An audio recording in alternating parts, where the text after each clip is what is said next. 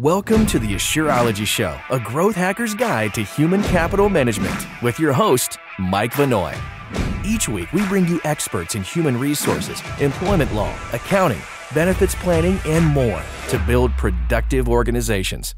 You'll gain practical guidance for your business. You'll be alerted to the latest news and mega trends that impact small and mid-sized companies.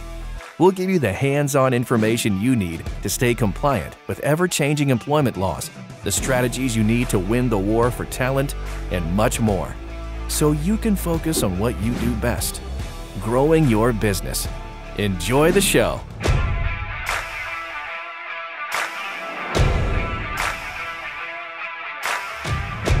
E-Verify, what employers must know. Hi, I'm Mike Vannoy, Vice President of Marketing at Asure. And this is a really important topic. So we talk a lot about compliance. One of the most common things we talk about compliance on the show involves I-9s, which is the Department of Homeland Security's way of verifying your eligibility to be employed. Employers have to keep this on file. But there's another layer here, and it's an evolving area around E-Verify. Got a great guest today. So regular watchers of the show, you know Mary Simmons. Mary's Vice President of HR Consulting at Asure. She is a SHRM certified professional, and for the last 8 years, she has been an adjunct professor at the New York Institute of Technology. Prior to Asure, Mary was the director of HR consulting for a 55-year-old HR consulting firm in New York. Welcome back, Mary. Thanks, Mike. All right, so I think this is one of those categories, either people know what E-Verify is, they do it, they use it, or they don't, and maybe they've heard the term but don't really know what it is. First, can you give us a definition? And I think important for people to understand the relationship with E-Verify, how that is same, different, works conjunction with really I-9s. Yes, absolutely.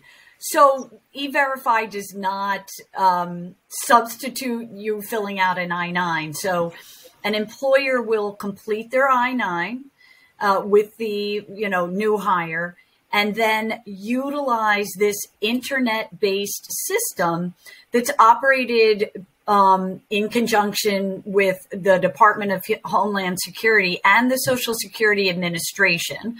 So they've joined up to have this internet-based system where the employer will run the information collected from the new employee through the system to E-Verify. For once, they have a name that we can understand. Yes, this one's not very cryptic. The I-9. the I-9 information. So that's basically what it is. So ridiculously oversimplify. You fill out your I-9s, you take the information which is a paper-based process, because you got to keep these records, store these records, and you input the data from the I-9 into E-Verify in its electronic verification process. It's that simple, right?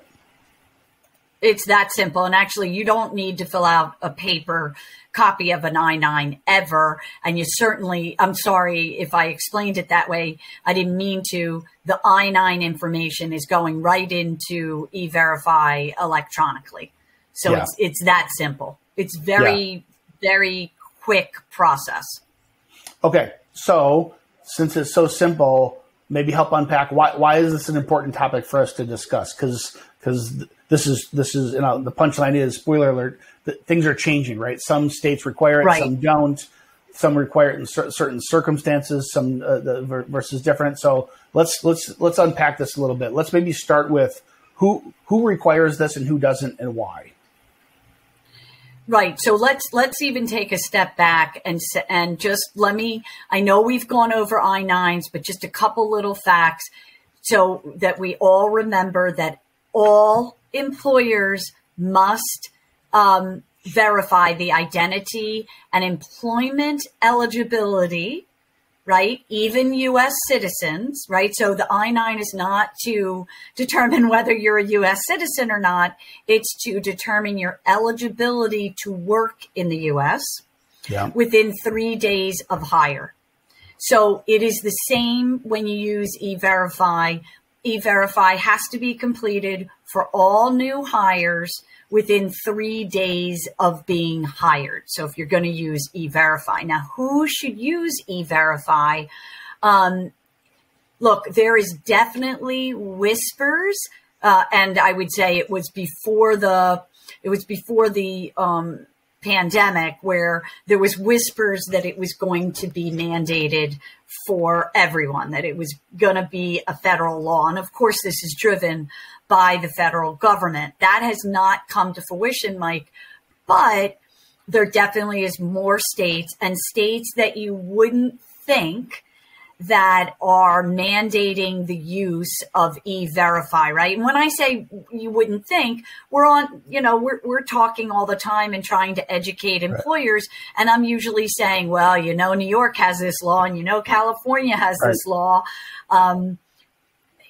They're not, in the states here, right? So those states requiring the use of E-Verify, Alabama, Arizona, Georgia, Mississippi, North and South Carolina, Tennessee, Utah, right? So those are states that when I'm doing an employee handbook for those states, they're relatively easy. They're a lot shorter than New York and California handbooks, but yet they're mandating E-Verify. And this is why a lot of times when we're working with employers, they're like, I'm in Alabama. I'm pretty sure there's nothing that I need to worry about when it comes to my employees. I'm like, really? Do you know anything about E-Verify? And they're like, what? So, these laws are just coming at employers. I was speaking to an employer this morning, and I was like, it is really hard to be a business owner right now, because these laws are coming at you so fast that I don't know how anybody that doesn't ingest it on a daily basis, like our team, can keep up. I just don't see how they can do it. So you gave us the list of those that do. And if you didn't write down, don't worry. We're going to put it in the show notes. You'll see it in email when we follow up with a recorded version of this. Also put it, if you're watching this on YouTube, we'll put it in the show notes there for you. So that's who's the states that require. Tell me about other states that either require in some cases or are approaching. How should employers look at this? Yeah, so it becomes very confusing, right? We used to say there's federal law and there's state law. The employee gets the better of, whichever law benefits them the most. But now the municipalities, counties are getting into laws, and you really see it when it comes to E-Verify. So other states like Colorado, Florida, Pennsylvania, Texas, Washington, have different parameters based on how many employees you have, what county you're in, what city you're in. So it's not the entire state that mandates E-Verify. You really have to dig in and look into that. And then on top of it, one of the first employers that had to use E-Verify was federal contractors, right? This is a federal law.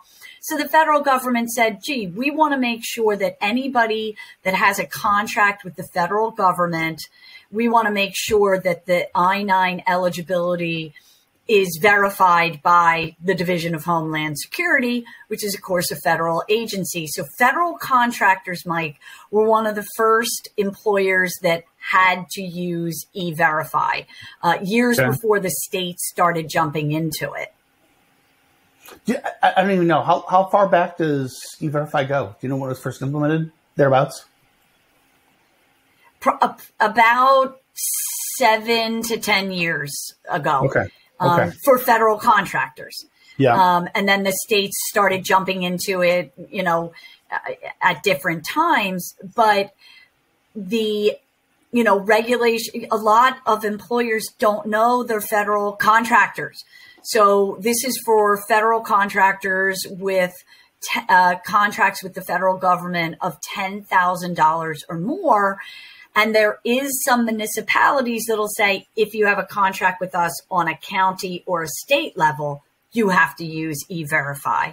So employers, there is a database that we can look at to figure that out. And in addition, we, of course, complete affirmative action plans, which are also mandated for federal contractors.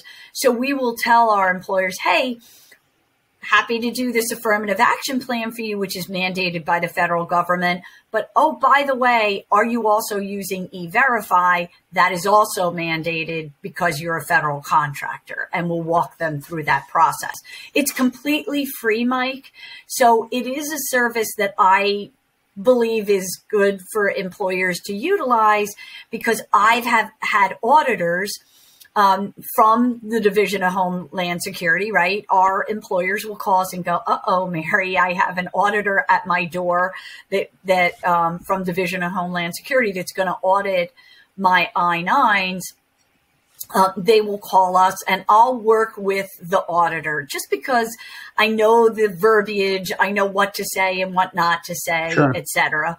And they will tell me, and I don't know if this is true for every case because I don't work for Division of Homeland Security, but it will be easier for the employer if you're using E-Verify.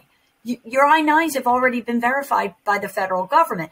It doesn't mean that if you have hard copies that you didn't put white out on it and you're going to get fined for that, right? So, you know, in HR, I never say never and I never say always, but I think E-Verify may be a really good avenue for a lot of employers to utilize. So couple thoughts. So first of all, the way employers need to think about this, Fair Labor Standards Act sets a federal minimum wage, so $7.25, but you might live in a state that has $10 minimum. Within that state, you might be within a county that it says 15. You might even be within a township within that county that says 17 and a quarter, right? So in all cases, you Correct. Have to follow the most, I'd say, constricting, and a lot of times you and I talk about it in the whatever benefits the employee the most. This one doesn't necessarily benefit the employee, but you should consider following the law, whichever the smallest unit that requires you to do it. So we rattled off the states that require it. Federal contractors, yes. Certain states. Beyond that, it really truly depends on which state, counties, municipalities. But even then, if you're greater than X revenue, if you have greater than Y number of employees, it gets nuanced real fast. And so you got to look up your local law to follow it. That's accurate. Exactly. Correct. And that's why we're not going to list it. And I think it's better for employers to look into it. And they, you know, anybody can call us and we'll walk you through it. Yeah. And of course, this is what we do for businesses all day. So we'd love to do that for you. But so you got to verify whether you're required to. The burden should be, we don't want to scare people here. This isn't one of those things like, hey, if you don't do it, this is really difficult to pull off. This is actually super easy, right? You're keying in a few data elements, and it actually helps you because let's say somebody fraudulently filled out their I-9, and here you're going to put it in the system, and you're going to know, no, this is no good, right? And so this actually helps you as an employer, and it's super low effort, right? Oh, 100%. And how many things can you say these days are free? And it is free for employers to use. It really doesn't take extra time. And, you know, listen, employees can buy a driver's license, a social security card that are fake. You know, there was fake COVID cards. I mean, I think you can get fake ID relatively easily these days. So that's why for a lot of employers, I say, just protect yourself. Just, you know, utilize this service. You know, there are penalties for non-compliance for the states that mandate it. But as I said before, and you just, you know, also gave a good example, you know, if somebody's giving you something fake, you're going to catch it from the beginning, from the get-go. Yeah. So that's the legally required side of the argument. But because it's value add to you as an employer and it's free, is it your advice that everybody just does it and uses E-Verify whether you're required to or not?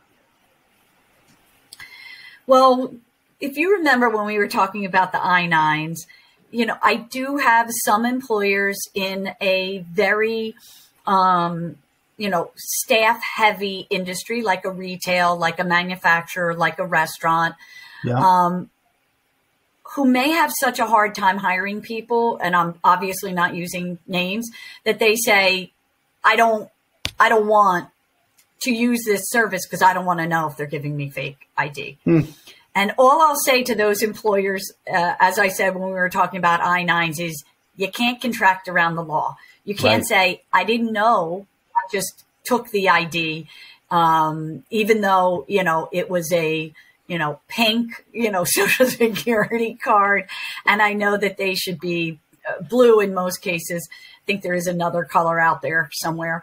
But and kind of put blinders on. So yes, I would recommend using this service for most employers. But as I said, I never say never, and I never say always. So there probably are some niche businesses that this may not be, the best way to go, depending on how you do your onboarding, how the I-9s are currently being filled in. But I do think it is a helpful service for most employers. Yeah. Okay, very good. I do. What are some of the considerations that folks need to be making, and what is best practices, traps, things to avoid? Yeah, so as I said, there are penalties for non-compliance. And that the fines for I-9, when we went over that webinar, are very expensive as well. So here you have, more fines if you're not using. So, for example, in Tennessee, a first-time offender could be $500 penalty to the company, as well as $500 for each employee that you didn't use E-Verify for. So do the math, Mike. If you have 1,000 employees, that's a lot of money to pay in fines. And then it just goes exponentially up from there. If you're a repeat offender, it goes from 500 to 2,500. And that's in Tennessee. South Carolina starts at 7,000, 1,000 per violation. And you might get your business license revoked. So they're serious in the states that mandate it. They're serious about the use of it. Okay. And I already know the answer to this question is going to be, it depends based on the state. But generally speaking, is there how far back in time? Is this at time of hire? This is a one-time event? Does any state require you go back once a year and re-verify? Or what if somebody's been with me for 20 years on the job? Do I have to check them? No. So let's walk through that. Those are some really good questions. So let's walk through some rules about E-Verify, just so we're all on the same page. It sounds really simple on the surface, and it is, but there are some parameters that we need to think about. So the number one thing is to answer your question. It is at hire. If I started using E-Verify tomorrow, I'm not going back and doing E-Verify on employees that are already employed by the organization. And it's the same rules that go for I-9s. When it comes to I-9s, let's say I gave you a Social Security card and a driver's license. So my Social Security card doesn't have an expiration. My driver's license does, but that form of identification, you do not need to go back and re-verify, in 2 years, 3 years when my license expires. You took that identification, we are good. Now, there are some forms of identification, like a temporary work visa, that the employer does have to, note on their calendar, put in a tickler file, whatever, and go back and verify that when that is coming up for expiration, that we reach out to the employee and re-verify that. But otherwise, for the I-9 and for E-Verify, we're not going back and re-verifying. It is at time of hire, and then we're moving on. So it's just for new employees. Now, the other thing that I want everybody to remember is that we're looking for consistency in all of our HR policies, right? So I hope that you guys have heard me say this, because I probably repeat myself over and over again, but it can't be repeated enough. Whenever it comes to any kind of policy that we're utilizing, we have to be consistent. So we're not just using E-Verify for somebody that we think is not eligible, or for somebody that's maybe not a citizen that tells us they're not a citizen or checks that off on the I-9. If we're using E-Verify, we are using it consistently for every new hire. Just like if I fill out an I-9 for one person, it is mandated for all new hires. And the same goes for E-Verify. Please be consistent. We don't ever want to give. Yeah. Really good point. Because like if it's a state that says, hey, it's required, no brainer, you do it for everybody. But if you just heard us say, hey, this is free, there's a benefit to you to verify this, make sure the I-9 wasn't fraudulent, they are actually eligible to work in the U.S., but you only E-Verify people of color or somebody with an accent, that's discriminatory, right? So 100%. So if you live in a jurisdiction that is not required, but you choose to do it, you got to do it to everybody. That's right. And the other thing that I want to make sure employers understand is that this is not a screening process, even though it can help you E-Verify, that the I-9 information that you've collected from the new hire is accurate. This is done after the completion of the I-9, after you get the I-9 information. So don't interview somebody and then ask them for their information and run it through E-Verify. That is not an acceptable use. It's after a contingent offer of employment is made. And that's what your offer letter should say, right? That the offer is contingent on completing the new hire process. And part of that new hire process may be using E-Verify, but it certainly for every employer is completing the I-9. So that's important information. Now, employers might be thinking, well, what happens if, you get a big buzzer rings, right. You put in the information and there's a mismatch. And that does happen. Absolutely. So the employer must provide the employee with the information that they have been provided from the system, the E-Verify system, and ask them about, why this isn't writing, right? So what I've had in my experience is Mike Vannoy gives me his driver's license and a social security card as a new hire to complete his I-9. And the system says that it's, Joe Smith's driver's license, and it's not Mike Vannoy's. So that information can be printed out from E-Verify. I would go to the employee and say, gee, the driver's license you gave me does not match the name that you gave me. Can you explain this, right? So we have to give the employee the time to look at this. We provide the person with a letter issued by E-Verify that contains specific instructions and contact information about that information being incorrect. So thankfully, does this happen just instantly after you hit the submit button, or is there a waiting period that you get a piece of mail? Or walk us through just how this actually plays out. That it happens almost immediately in most cases. So there's not a lot of lag time that you will have, to get back to the employee.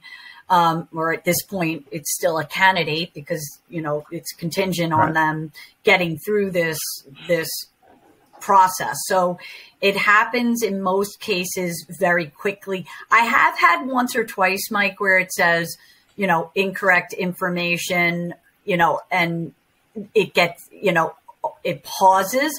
it won't let you complete that process, and then the information comes through. But as their database gets better and better, it's almost immediate. Now, what employers need to understand is you can't take any adverse action against the employee if they contest the mismatch, right? So they may say to you, oh, I grabbed my brother's driver's license and social security number, or, I grabbed this. So just wait for this candidate to get back to you. Give them some time. I would give it, you only have 3 days. So if you entered this for the employee on day 1, we have day 3 for them to give you, different information. They have to be given a total of 8 days to contact the federal agency and contest the mismatch, right? So if in 3 days they haven't given you the correct identification, you can't hire them, but they have 8 days to put in a form with the federal government contesting that the information was a mismatch. I will tell you that in my 30 years, and of course, E-Verify hasn't been around for 30 years, but in my experience, I have not had anybody contest it. They say, thank you, and they usually leave. But I'm sure that it comes up. There definitely is identity theft out there, and I'm sure that it happens, right? So please, as an employer, do not assume that when there's a mismatch, do not take adverse action, which means terminating them, telling them they're not eligible for employment, anything like that, until you've given them those 8 days to file with the federal government that there's a mismatch, if they choose to. So, Mary, I had a bunch of edge cases in my head. I had a bunch of edge cases I'm going to ask you about, but sounds like, based on your experience, this essentially never happens. So I won't waste everybody's time there. But let's say if there is, just so people are prepared for it, they do the E-Verify, they get I-9, they put it in the E-Verify, and it comes back that it's a mismatch. Well, as an employer, I need somebody on the job site like now, right? Mm-hmm. Do I have to legally wait 8 days before I could hire somebody else, or can I put someone else on the job? Because I don't want to have to wait 8 days for this person to go run through their process, and then the job doesn't exist for them after the fact. Can you talk me through that? I can, and I will say that I love your optimism that you can find somebody in 8 days. So for any employer who can do that, tell me your secret. I think 8 days is a reasonable time. You can start interviewing. You can make, arrangements that this person will replace the other person if they don't do it. But my advice would be that you wait the 8 days before you have somebody else start. Now, if you've got a lot of positions open, then obviously you're just going to move on to your next candidate and hire that person. Absolutely. But I would give them those 8 days before. You don't want to have to say to them, if they settle the case with the, because, a lot of this is going to go through the Social Security Administration, and they're going to get a tentative non-confirmation, which is an option to go into the Social Security Administration field office, which I will tell you, there should be one pretty close to most employees, most candidates to go into, or they can call the U.S. CIS and try to resolve this issue. I would wait until they go through that process, because this is something that is mandated by the federal government. And due to that, I look at it like something that you should really be very careful about going out of scope. And they're giving the employee 8 days. I would give them 8 days. So basically, and practically speaking, this doesn't happen. You've not seen it happen. So very rare. And if it does, if this is some general labor job, you got 5 openings and there's 15 people at the door, and the job is only for today and today only, you obviously can't wait the 8 days. You're okay to take next person in line. But if there is a mismatch, if it is at all reasonably possible, give it the 8 days so that you're not acting in any retaliatory way, because maybe that person does have a legitimate mistake that can be corrected. Am I saying that right? Yes, absolutely. Yeah. Okay. Absolutely. Like I said, I think probably identity theft would be the most right. Obvious. I grabbed my roommate's Social Security and driver's license by accident. I don't know. But it could happen. And it obviously has happened. And that's why the government's giving these candidates 8 days to contest. Yeah, got it. Okay. What are some other rules we need to be aware of? I would say that those are the main rules that you have to be careful with. Some of the mistakes that have been made is human error. So you want to make sure that you train your team to be very detail oriented and very careful. If you key in the information incorrectly, they gave you a driver's license and a social security card, or they gave you their passport. It's a lot of numbers to input. And what I've seen before is somebody inputs those numbers incorrectly and it comes up like a mismatch. So, there is a way to fix that, right? So you can edit that information, but you just want to make sure that you're training your staff and that you're telling them to be as careful as possible. And, when that mismatch comes up, double check what you entered in as the information to make sure that it wasn't human error on the input side that caused that mismatch.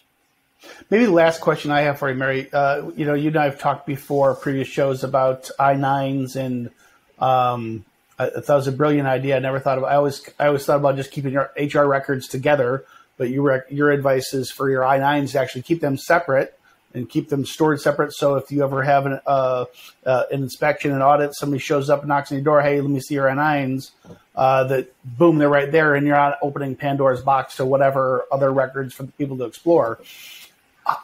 What is the artifact, digital or otherwise, that is stored? Is it a confirmation number? Do you print the confirmation page? What should employers do to prove that they're using E-Verify? Presumably, DHS has their own audit trail in the back end, but what should an employer do as a best practice?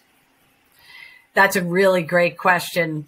That they will get a confirmation number that verifies that they went through E-Verify system for that employee. They can print that record or store it virtually from that system. So you could just swing that right into a virtual I-9 folder, which, whether you're using hard copies or a virtual file of your I-9s, you're going to have 2 separate folders, right? You're going to have one for active employees and one for terminated employees. And you can just put that right into Mike Vannoy's I-9 folder, right? So it'll have your I-9 information and that confirmation. So that's a great question. Yeah, great. Mary, anything else? This is a relatively simple topic. We think first you got to know if you're legally required, and you're going to have to look that up in your local state. We're going to provide a list in the show notes for the ones that it is required. But based on locality, you're going to have to do a little bit of your own research. We'd love to do that for you if you hire us. But number 2 is we suggest everybody does it. It's free. It's super fast. It's super easy. And ignorance of the law is no excuse. If you got somebody who's using fraudulent identification on an I-9, better you as an employer to stay above the law and make sure you have a legal workforce. So there's not necessarily a good reason to not do it. Anything else you want to add? No, I agree with all of those points. And I think that E-Verify is one of those things that just reminds us that there are a lot of assistance out there from the federal government to help us with our employees, to help, with the mandates that come down. But I think it's one of those, kind of things that is under the radar to a certain extent. And I only say that because when I'm talking to employers and I'm like, what do you know about the sick leaves in your state? Which when we did our, 2022, 2023 updates, there's a lot of sick leaves coming down the pike for a lot of states. 50% of the employers will say to me, yes, I know there's a new sick leave in my state. When I say E-Verify, I'd say 90% go, what? So this is kind of one of those things that's kind of under the radar. It is mandated in quite a few states and municipalities. So, let us help you. Look at the link.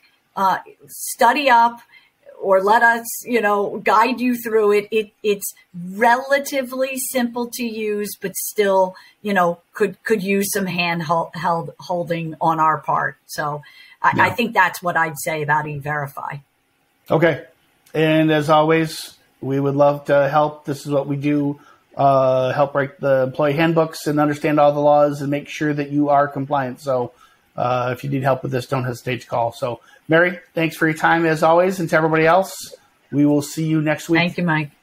At Asure, we build human capital management software and services that help 90,000 companies like yours attract, develop, and retain great people.